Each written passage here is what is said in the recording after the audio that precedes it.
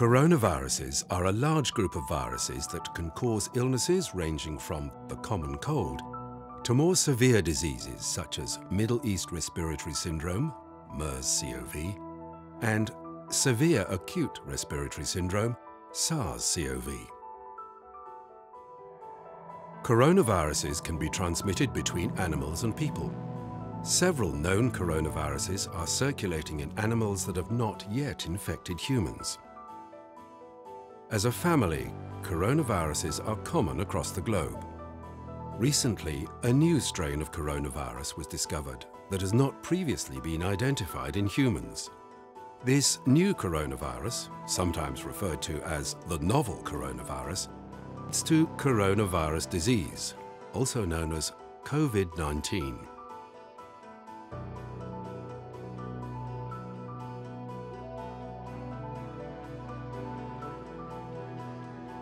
Common signs of infection include respiratory symptoms such as breathing difficulties and shortness of breath, a cough, or a fever.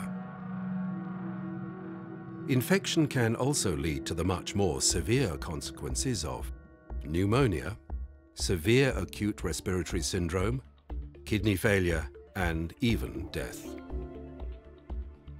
Certain types of people are more at risk of developing severe symptoms than others.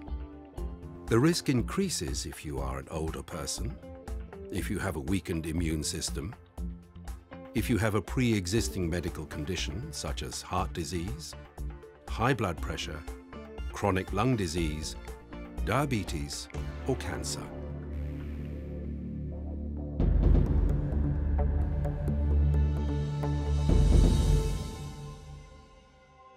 There are two main ways that the infection can be spread.